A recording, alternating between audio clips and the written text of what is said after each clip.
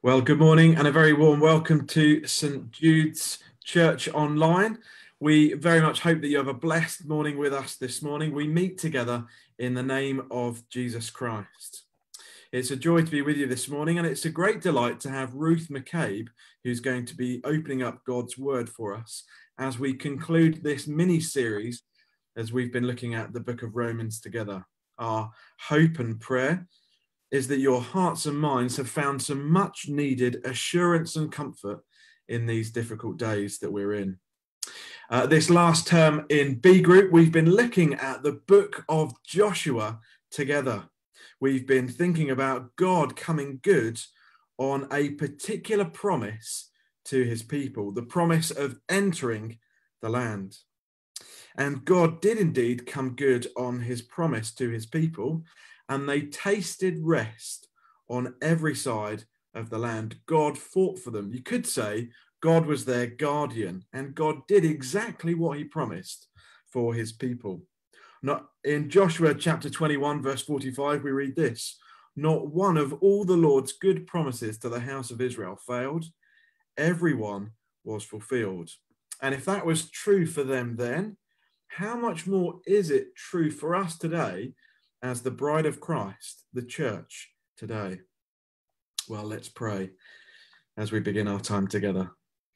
Almighty God, we thank you that you are indeed a promise-making and promise-keeping God who fights to bring us home with you.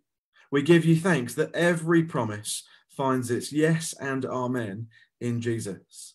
We thank you that in Jesus we have rest and true rest. Strengthen us to live today in great hope for tomorrow. For we ask this in Jesus' name. Amen. Well, whatever you're going through today, let's encourage one another as we sing our first song, My Guardian.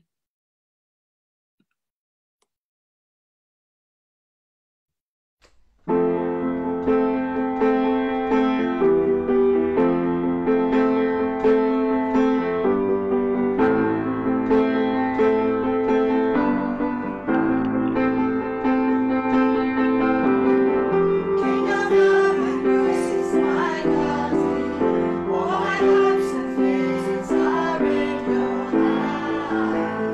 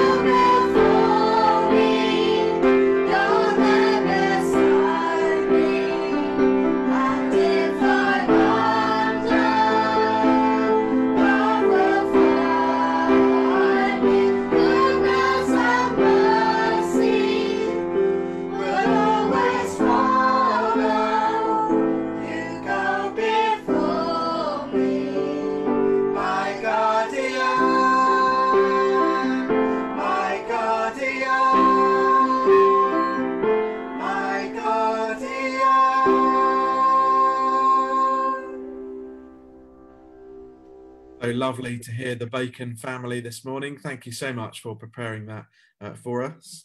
It's so easy to wander, isn't it, from the King of love and grace. There's so much that can distract our minds and lead us away from God's care. I don't know how your week has been this week with the Lord, but if you're anything like me, well, my heart is prone to wander off in all kinds of directions. It runs after all different things. And so it's right that as we come together, we confess our failure and apathy to live wholeheartedly for Christ. Let's use the words of the confession that are going to come up on screen to ask for the Lord's mercy and forgiveness together. We say this together. Most merciful God, Father of our Lord Jesus Christ, we confess that we have sinned in thought, word, and deed. We have not loved you with our whole heart. We have not loved our neighbours as ourselves. In your mercy, forgive what we have been. Help us to amend what we are and direct what we shall be, that we may do justly, love mercy, and walk humbly with you, our God. Amen. Lord God, we thank you that you don't reward us according to our wickedness, but you treat us so kindly because of Jesus. Thank you that there is therefore now no condemnation for those who are in Christ Jesus. Please, by your Holy Spirit, assure our hearts that absolutely nothing in all of creation can separate us from your love in Christ Jesus our Lord. Please, we pray and ask for your strength to encourage us in the battle for holiness this week. We ask this in the strong name of Jesus. Amen. Well, it's great to have Sam Douglas with us this morning. Sam's just going to give us a little bit of an update behind the vision with the intern, and there's some news about an intern, I think, from this week. Sam. Adam, yeah, it's been an amazing week this week. We've had some intern interviews, which has been really, really exciting. But I thought I'd just start by giving a brief kind of sort of outline as to what the intern thing has been like for St. Jude's for like the last 10 years, I think. I think we've interviewed this week for what will be hopefully our 10th intern at St. Jude's. And historically, it's sort of been a mix between children's, youth and worship. And it's been such an amazing thing, both for the church, St. Jude's Church, and the wider church, and for the individual doing the internship too, because it's, for us as a church, it's like our opportunity to give someone an experience to grow in their gifts and callings. And for the intern coming, it's their opportunity to grow in their gifts and callings by serving the church. And so we can grow someone in their own gifts and callings to help serve St. Jude's, but also as they go out after the internship to help serve the wider church too. So that's really, really cool. But this time, instead of just being a youth, children's or worship intern, it's going to be a youth / children's / communications intern. And part of the reason for this is because our communications at St. Jude's over lockdown has just grown massively, and it's been absolutely amazing. We went from just doing Facebook and Twitter to now doing Facebook, Twitter, Instagram and YouTube, and we're publishing like about 10 videos a week on YouTube and posting those on social media. Thought for the day, we started in April, and now on Tuesday we're going to get to our 100th video. And so we've been able to do so many things which are really, really amazing, and we're really, really keen to keep them going and to continue them. But we've noticed, because a lot of the reason we've been able to do this is because lockdown has created time that we wouldn't otherwise have had, because before there have been loads of other responsibilities, and when lockdown started, some of those responsibilities didn't continue because we couldn't go and see people in person. And so that's created some more time. But we've noticed that if we're going to go back after lockdown, we can't do all of these amazing things we've been doing inside of lockdown, plus what we did before at the same time. And so part of what the intern is going to do is communications as well, to help us continue our online presence. And that's something we found through talking to people and through our feedback survey. It's very difficult to find someone who doesn't want us to continue all the amazing things we've been doing throughout lockdown. So that's kind of the vision behind it. And then, so we had some applications through, and we interviewed 2 really, really, really strong candidates. They were both exceptional, but we were only allowed to choose one intern. And so we had to think about it really carefully, because it's a decision that can really affect someone's whole life even. And we came to a unanimous decision, and we were able to appoint someone, and we were able to ask them, and they said yes. And so now we've just got to wait for the checks to come through. We're slightly hesitant to say details at this point, but once the checks have come through, we really look forward to introducing them properly to the church. And they're just an amazing person with a really strong faith, some really great giftings, some fantastic experience both in youth and in communication. So it looks like it's going to be just an amazing year for us as a church, and for them as an intern coming to the St. Jude's family. Great, thanks, Sam. Well, we very much look forward to welcoming the new intern to St. Jude's. And it's a great reminder to us, isn't it, that God is good all the time. All the time, God is good. Well, let's sing again of God's goodness to us.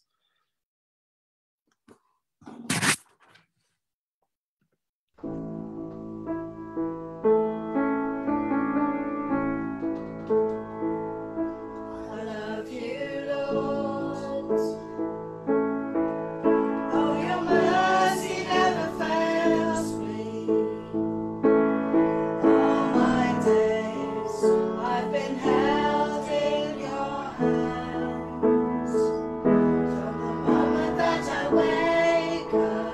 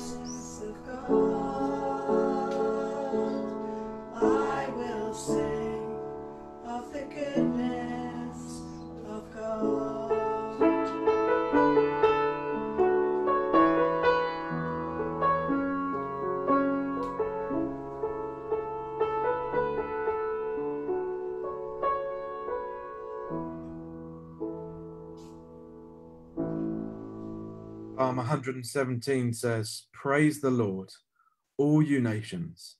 Extol him, all you peoples. For great is his love towards us, and the faithfulness of the Lord endures forever." Praise the Lord. Oh, what a wonderful psalm and what a wonderful song. Let's pray as we come to God's word. Lord, as we come now to hear the reading and preaching of your words, we pray that you would help us to hear your voice. Open our eyes to see your glory. Give us ears to hear your truth and believe it. Remind us of your faithfulness and shape our wills that we might be those who are conformed more and more and more into the image of your Son, our Saviour. For we ask this in Jesus' name.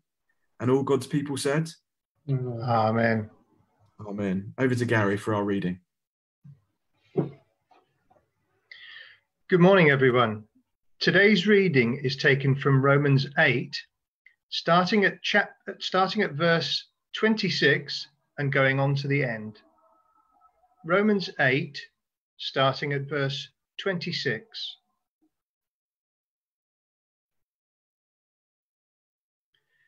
In the same way, the Spirit helps us in our weakness. We do not know what we ought to pray for, but the Spirit himself intercedes for us with groans that words cannot express.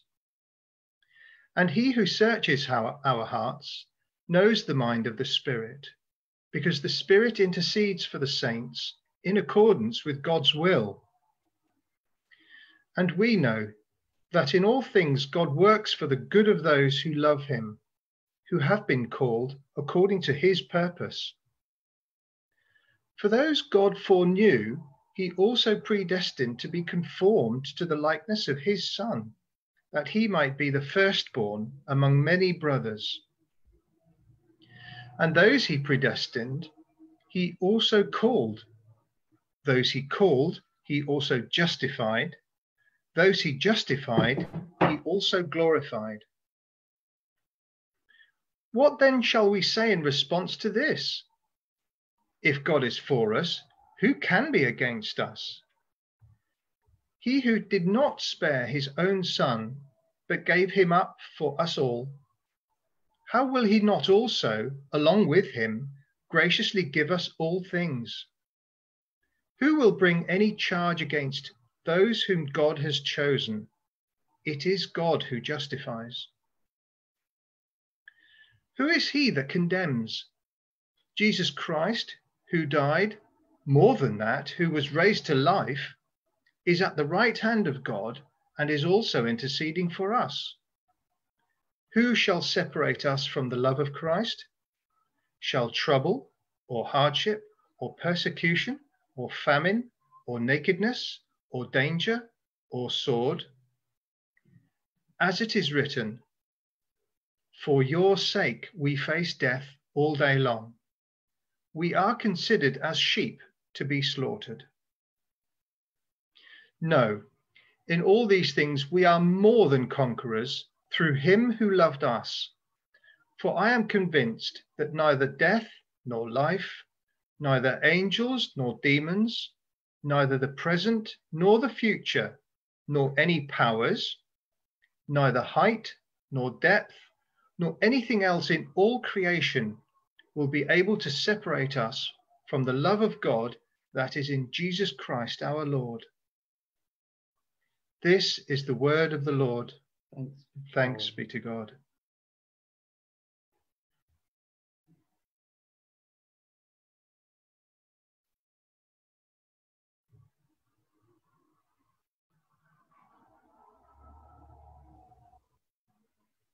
Well, good morning, everyone.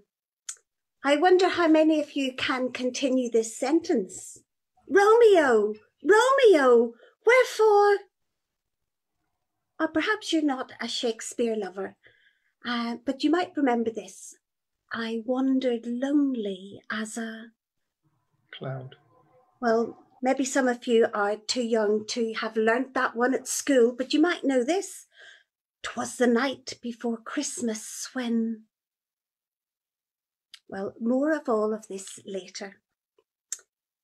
Here at St. Jude's over these past few weeks, we have been studying some of the book of Romans. And today is the last session at this current series. And I thought it would be just a good idea to have a short review of what Paul has said so far. In chapters 1, 2 and 3, which we didn't actually look at, it focuses on mankind's sinfulness and the need to get right with God. We are all condemned. Yes, even the Jews who lived under God's law and all the other nations of the world known as the Gentiles. We are all condemned. Romans 3, chapter 3, verse 23 declares that all have sinned and fall short of the glory of God. And then in chapters 4 and 5, Paul focuses on salvation, which is God's provision for getting us into a right relationship with him. There is nothing we can do to earn it. God's gift of being right with him is through faith in Jesus Christ. Romans chapter 5 verse 8 says that while we were still sinners, Christ died for us. And if we accept this free gift from God, we have peace and hope. Do you remember that Rachel, who started the whole series off, shared some of the hope that she has in God, even though she's gone through some difficult situations in her own personal life? Knowing Jesus can make such a difference in any situation that we have to deal with in life. And then the next few chapters, chapter 6 and 7, focuses on the struggle within us to become more like the person God wants us to be. Adam and Joss both spoke on chapter 6 and about the seriousness of sin in our lives. Romans chapter 6 verse 23 says, "For the wages of sin is death, but the gift of God is eternal life through Christ Jesus our Lord." Do you remember how Paul explains that he has the desire to do good, but he can't often carry that out, and instead he finds himself doing what he hates, what he doesn't want to do in chapter 7.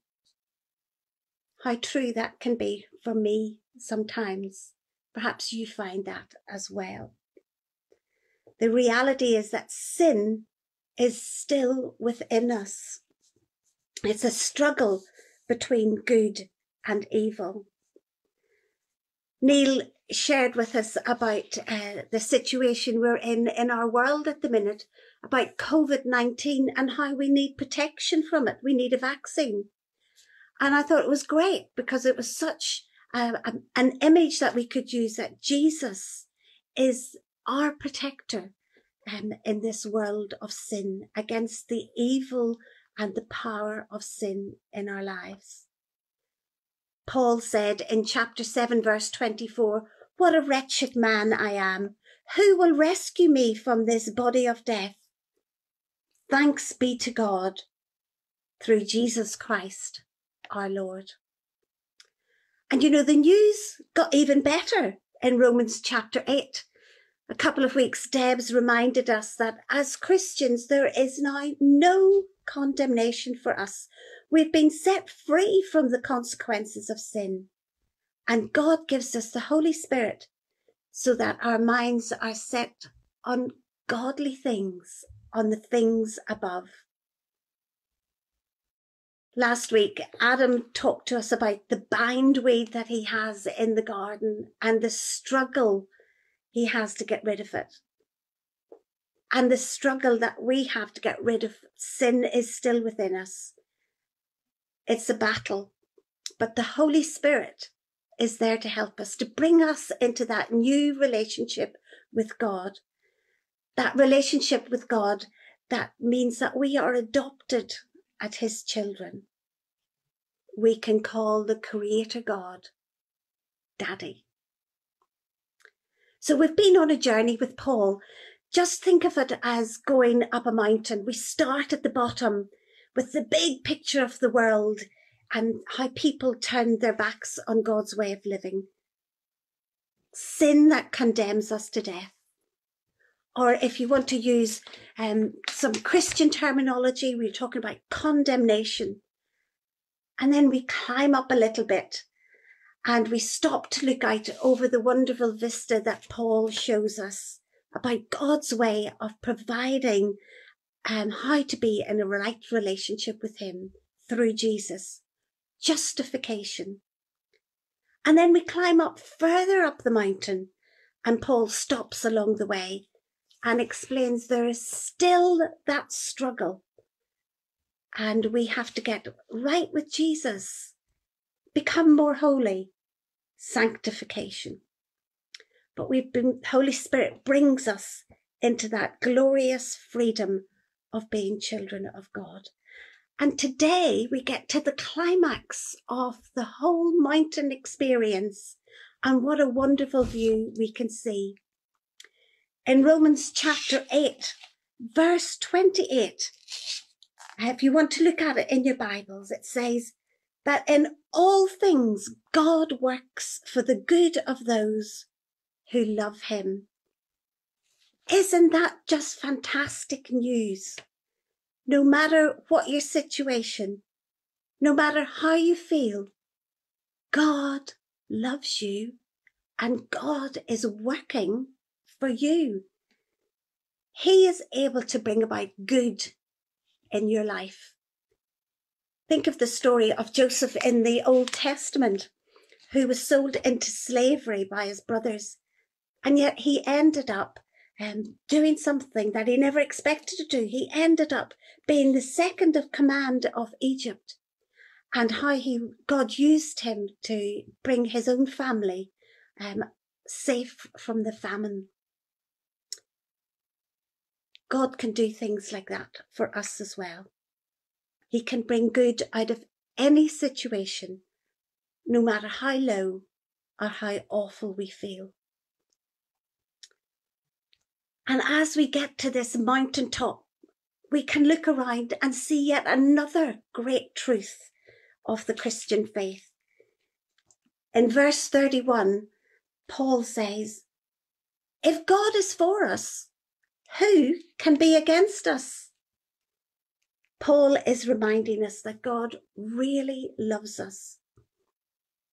I wonder, do you feel insecure in your faith? You may feel guilty. You may feel discouraged or tired or hopeless. But Paul emphasizes that no one, no thing can be as powerful as God. And look again, we're on this mountaintop. There's another wonderful truth that Paul shows us in verse 32. It says that Jesus graciously gives us all things. We have been given salvation through Jesus. We have been given eternal life through Jesus. We have been given the Holy Spirit. We've been given God's word through the scriptures. I don't know if you have ever experienced the joy of giving somebody a present and then watching them unwrap it and see the joy and surprise on their face. God is like that too. He's waiting to watch us unwrap his incomparable riches of his grace, as Paul puts it in the letter to the Ephesians. And we have all of that ahead of us in the ages yet to come. And looking again at this chapter we've been reading at the end of chapter 8, Romans chapter 8, yet another wonderful truth. Verse 35, who shall separate us from the love of Christ? Trouble, hardship, persecution, famine, nakedness, danger, or the sword. Nothing can separate us from the love of Christ. When we go back to Northern Ireland, sometimes we go up, well, we call it a mountain. It's probably a high hill.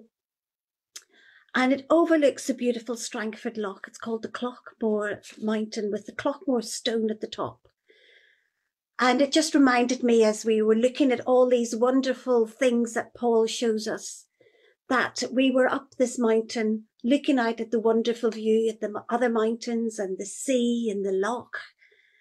And then there's this big stone, and we can actually climb then on top of the big stone, and we see yet even more.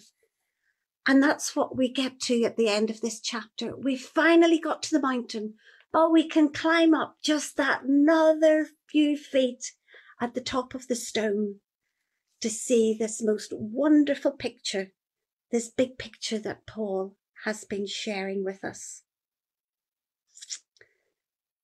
I love going to the cinema. I love going to see movies that are funny, maybe sometimes sad, movies that can be scary, movies can be thrillers. Maybe they can be so complicated that I don't really understand what's happening. But the one thing I need to really enjoy it is to know that at the end, good triumphs over evil. And as Christians, we know that is the end. Good triumphs over evil. Our lives can be complicated. They can be simple. They can be sad or happy. But Romans 8, chapter 38 and 39, just remind us of that wonderful, wonderful thing that Paul has been talking to us about. It says, "For I am convinced that neither death nor life, neither angels nor demons, neither the present nor the future, nor any powers, neither height nor depth, nor anything else in all creation will be able to separate us from the love of God that is in Christ Jesus our Lord." Isn't that just fantastic? What a wonderful God we have.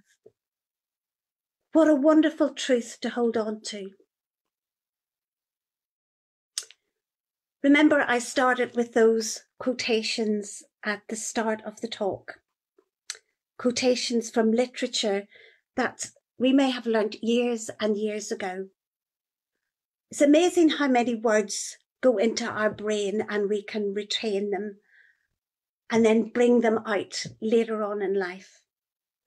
But these words, Romans chapter 8, verses 38 and 39, I want them in me. I want them in my brain. I want them to go down into my heart. I want to be able to say them so like Jesus did on the cross, was he quoted scripture. I want to know the truth of these words when I'm on my deathbed, that nothing can separate me from the love of Christ Jesus, our Lord. And I hope you know that too. Amen.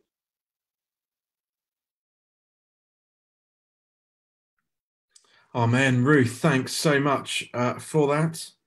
It's a great reminder, isn't it, that God loves us and that God can bring about good things even out of bad and difficult situations, that God is for us. Well, thanks so much for that great reminder. Let's sing again, Before the Throne of God Above.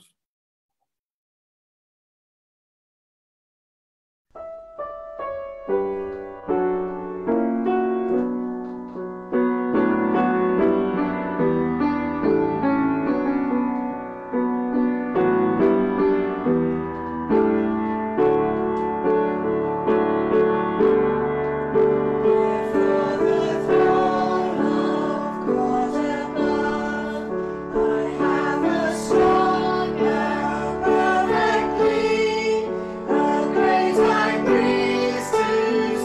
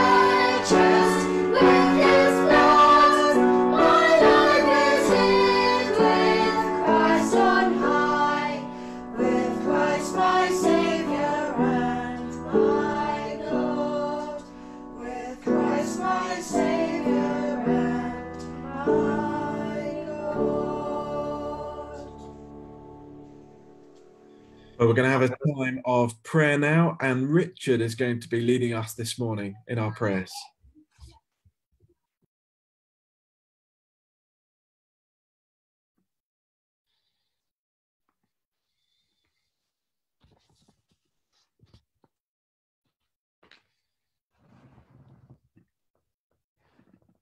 Hold on. What do you have to do? Neil, are you there? We got Richard there. That's great. Thank you. Good morning, everyone.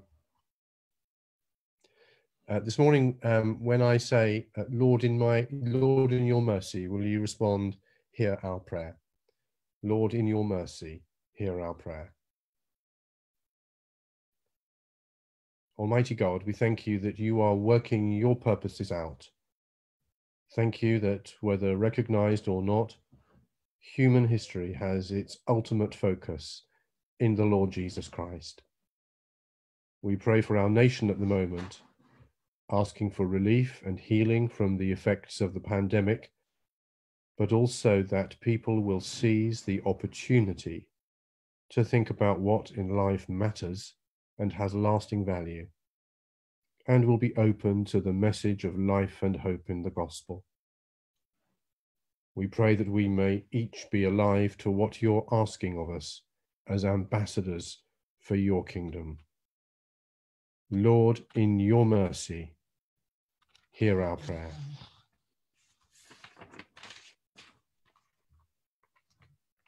Lord, we thank you and praise you for the work of Interserve, and we pray especially today for Tim and Rachel Green in Malaysia, with thanksgiving for them.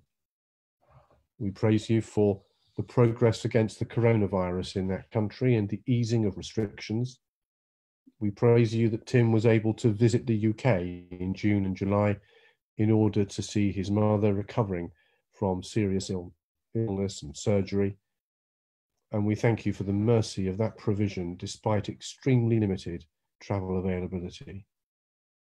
We ask for perseverance and encouragement for Tim and Rachel as they continue to share Christ with their student group, and also for the growth in depth of all those who have responded to you in faith. Lord, in your mercy, hear our prayer. Father, we pray for all Christian leaders at this time of gospel opportunity and pastoral challenge, especially for Christopher, our bishop, Justin, our archbishop, and our St. Jude's clergy. Please give them energy, encouragement, wisdom, and refreshment. We pray also for all those training for specific ministry, including Fran Carabot at St. Margaret's, asking that you will give them great joy in learning and serving. And Father, we lift to you all those coming to us this week for interview for appointment as vicar here, as they submit themselves to your direction. Grant them responsiveness to you and peace. And we pray for wisdom and discernment for all those with decision-making responsibility, including our wardens, Philippa and Joss, that we may be led here by the man or woman of your choosing. Lord, in your mercy, hear our prayer.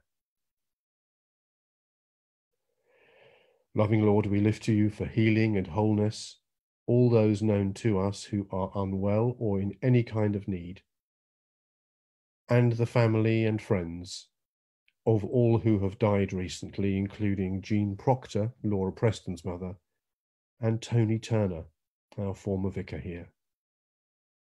To each, bring comfort and peace, but above all, the knowledge of your presence.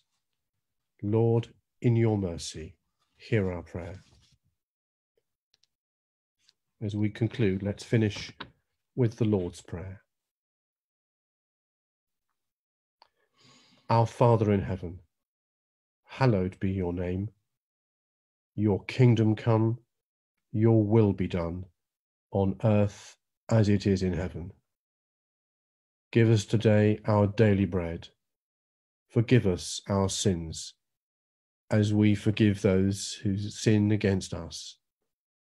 Lead us not into temptation, but deliver us from evil.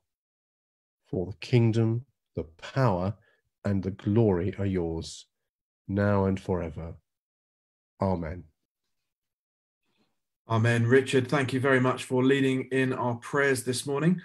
Just a couple of notices before a final prayer and blessing, and then we'll break out into our groups. I think Debs and Kathy are going to give us our first notice this morning. Brilliant. Yeah. Okay, it's good to see everybody, and special thanks to everybody who's been praying over the last 24 hours for these interviews that Richard mentioned in the prayers. So there were at least 32 people signed up, but I'm sure more people were praying as well, and let's keep praying over these next few days as well. So that's really good. The notice I want to give you is about New Wine, because those of you who normally would go to New Wine, we should be there right now and sitting there in the sun. Well, actually we'd be at a morning celebration, and then we'd be celebrating in the sunshine, obviously, because it's always sunny at New Wine, just as it's always sunny in Southsea. So anyway, but because we can't be there, we're going to, New Wine are doing an online thing, as you know. And so it starts on Thursday evening and goes through till Monday morning. All of the celebrations and seminars are going to be live. So you can click in live through the website, or we've got a link on the news sheet, and you choose where you want to go. So we can go live, but you can also catch up afterwards. But I think I would encourage you to go to watch it live if you can, so that you can feel a part of it all. We've got a WhatsApp group so that those who are interested can be kept up to date with the latest news, and we can communicate about who's going to what and what we're watching and what we've seen. So there's stuff during the day, but also I want to just let you know about after hours. So every evening at 9:15, we're going to do some form of after hours. That's either going to be meeting in the church garden for a socially distanced catch up, or we're going to be via Zoom if it's absolutely chucking it down. So this Thursday, 9:15, if you'd like to come along to the church garden at St Jude's, plastic chairs are provided, bring your own drink, whatever that's going to be, and we can talk about the evening celebration that people have been to and talk about what we're going to go to. So I've had a look at the programme, and I've decided some of the things that I'm definitely going to go to. So Friday morning, I'm going to go to the celebration that's been broadcast from Impact, and it's Bishop Jill Duff, and she's talking about the book of Nehemiah and she's talking about rebuilding the walls. So I'm quite excited about listening to her for that. And in the evening, I'm going to go to a celebration where Ben Lindsay, who I've not heard of, but he's talking about how the church can get involved in the fight for racial justice. And there's lots of seminars in the afternoon as well. So I'm planning on going to one on Friday afternoon, which is about creation, where there's some key people from Tear Fund who are going to be talking about that. And then on Saturday, Kate Middleton, not the Kate Middleton, but Kate Middleton, who I've heard before, and she's really, really good. She's talking about managing anxiety in times of global pandemic. So I thought that might be quite good. So it should be really good. So please do come if you can. Okay, and over to Kathy. Thanks very brilliant. There we are. Thanks very much, Debs. Yeah, so just wanted to share with you again a bit more to say that I've been going to New Wine with my family for the last 4 years, and we were really sad that it was cancelled, but now we're really excited because we can share it with more people. So if you've never been before, if you've never even heard of New Wine, it's all free, and you can get involved. And there's two things that I think are really important to us about New Wine, and one is that we can set aside time as a family to really listen to God, because when we set aside time to listen to God, we're more likely to hear him. So we as a family are still setting aside this time where New Wine is online. You might not be able to set aside all the time, but I'd really encourage you to think about, can you set aside some time to worship and listen to God? And the other thing that's really important about New Wine for us is community and spending time with our church family. So we don't want to lose that aspect. So I'd really encourage you to contact Debs and get on that WhatsApp group. But I've also got a WhatsApp group for parents who are encouraging their children and teenagers to get involved. So if you would like to be on that WhatsApp group, discussing recommendations and chat about children and youth parts of New Wine, please contact me. If you aren't on Church Suite, you can always just email the church office and they can forward on an email to us if you don't have our number or our email. So please do get in touch. Also, just one-on-one, we've already arranged for one of my kids' friends to come round and just watch it together, because we have that freedom to be 2 households together, so maybe in little groups of 2 we can watch things together and then we can pray for each other. So that'd be brilliant. I'm really looking forward to worship. It won't be the same, and I'm really sad. I was thinking back to last year, singing with thousands of people, but it will be great to worship God together across the country. And also really looking forward to some of the parenting seminars that are going on, talking about how we can bring our children through this really difficult time and encourage and grow their faith in this difficult time. So why don't you in your coffee group find out if anyone in the group's ever been to New Wine and whether they're planning to get involved, and don't forget to contact us to join the WhatsApp groups. Thanks. Kathy, Debbie, thanks so much for that. It just sounds really exciting, doesn't it? All the great stuff that's going to come up this next week. Let's all get involved. Let's encourage each other as we do this. And I'm sure it will bring up lots of great topics of conversation for us to be having in the evenings as we meet together at church, starting on Thursday night, which sounds really good fun. As many of you know, there are interviews happening this week for the role of the new vicar here at St Jude's. That's happening on Wednesday. The interviews are going to be on Thursday.